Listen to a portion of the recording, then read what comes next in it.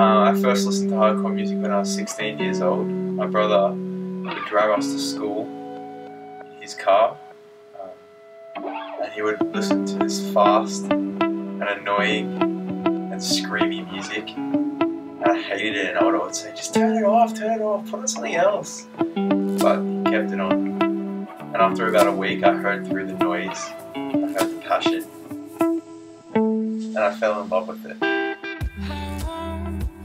Hardcore music gave me a way to have a good relationship with my brother and with his friends.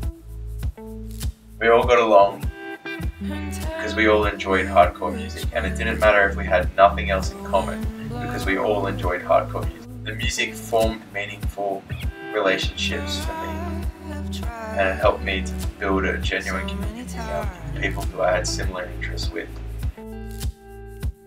After a few months of listening to hardcore, mostly through headphones in my brother's car, I went to my first show with a few of these guys, my brother's friends.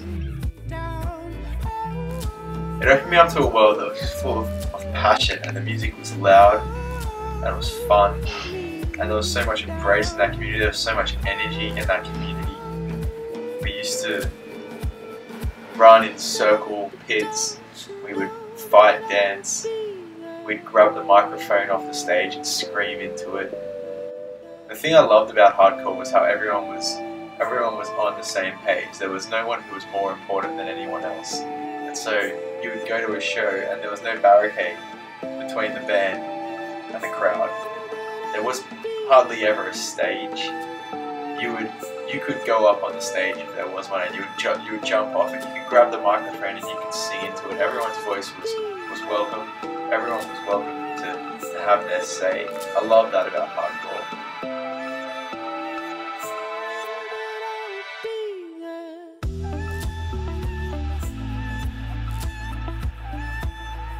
After a band would play, no matter how famous they are, they would hop off the stage and stand down with the crowd, and it made no difference. They were just another guy. I love that. Everyone was equal. Boys and girls, didn't matter what you were, didn't matter who you were, didn't matter what you do, didn't matter what part of the city you came from. Everyone was equal. And we all helped each other out as well. There was this sense of sincere brotherhood in hardcore. If you fell over or if you got hurt, the band would stop playing and they would tell everyone to take care of you. There was this real, genuine community in hardcore, which I really appreciate.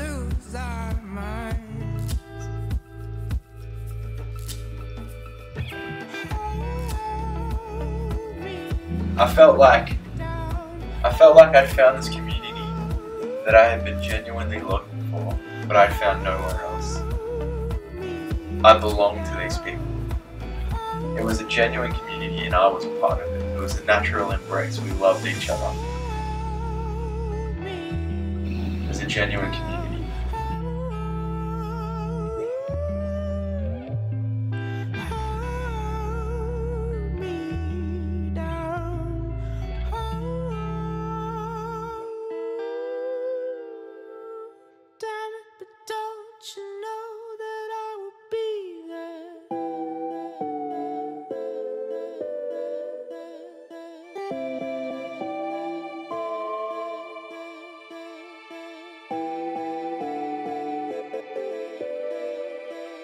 And after a few years, I started to feel this level of superiority about myself when I would go to hardcore shows. I've been around for a while and I felt a sense of entitlement. I felt this sense of entitlement that I deserved more, or that I should get more than other people in the show because I'd been around for longer than they had been around, or because I knew music better than they knew music, or because I looked the part more than they did. Maybe I'm committed to the hardcore mentality more than other people are. Maybe like straight edge or veganism or PMA or that sort of thing. I just felt this sense of I belong here and you don't. I've earned this and you haven't. That genuine community that I'd seen in my early years when it was flourishing for me, I didn't have that anymore because I looked around and I felt a sense of entitlement, like I deserved more than they did. I realized that this sense of entitlement was corrupting the community. The thing was that this entitlement came so naturally to me. I couldn't stop it. I couldn't avoid it. It just happened. I couldn't escape this entitlement that I felt. And as I could see it, the genuine community that I had found in hardcore, that sense of real belonging, it was a false promise.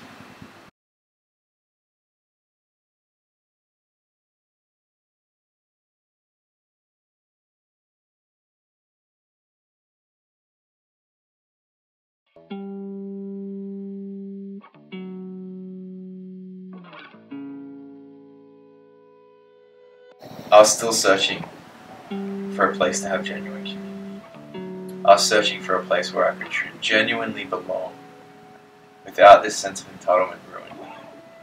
And it's strange to say, but the place that I found that is with the God of Christianity. Is often accused of being divisive and ruining love. And so often that's the way that he's portrayed to us. But in reality, the God of Christianity is himself a genuine community. Father, Son, Holy Spirit, the three of them live in perfect unity with each other.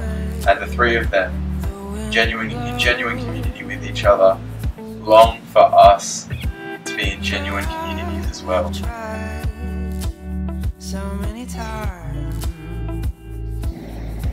See, the Bible says that we've all sinned and fallen short of God's standard. Now, I know sin is a dangerous word, but basically this is really important. It says, no one is more entitled than anyone else. We're all on the same page. To put it in hardcore terms, there's no stage that people stand on. We're all equal. We're all on the same ground. And that ground is sinned and fallen short of the glory of God.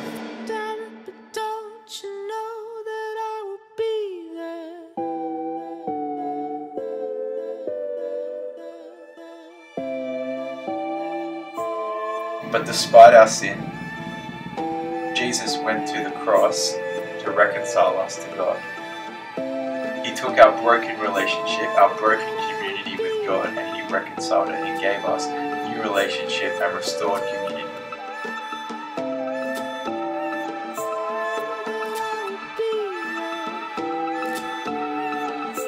My longing for genuine community was found when I realized that Jesus had restored my relationship with God.